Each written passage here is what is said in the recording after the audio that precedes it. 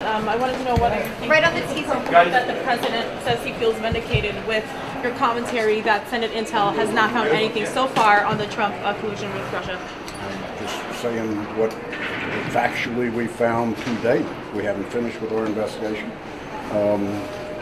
And I think just recently, I think there was a story that said the Democrat staff confirmed that that's where we were. We've still got some investigation left.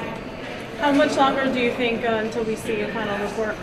Well, that's hard to say because I don't know how long it's going to take to write 2 years worth of report and to go through a declassification process, which is what I want to do because I want the American people to see the facts.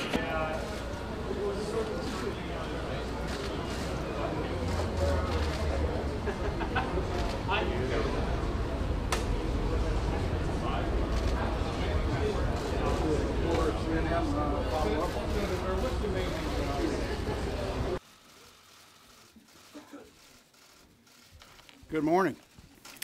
Let me say this with a great deal of confidence.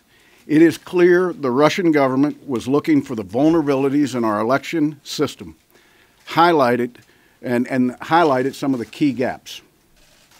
There's no evidence that any vote was changed. Russia attempted to penetrate 21 states. We know they were successful in penetrating at least one voter database. For being here, I want to thank my colleagues, especially who are with Mark and I this morning.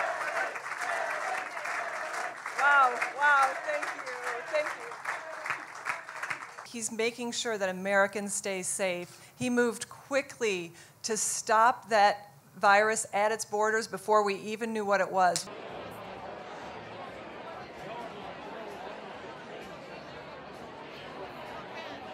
The president stopped flights from China, and experts agree that was the #1 thing that has slowed the approach of this to our country. We went on offense. At the same time, Joe Biden was calling him xenophobic. Can you imagine if Joe Biden were president and that virus had come into our country quickly? This is what we're looking at, folks. Now is the time for us to unite against the radical left. That's what I'm going to do. I'm going to make sure everyone knows I'm there working for them. I am humbled for all of the support here, and I'm going to continue to work hard to earn it.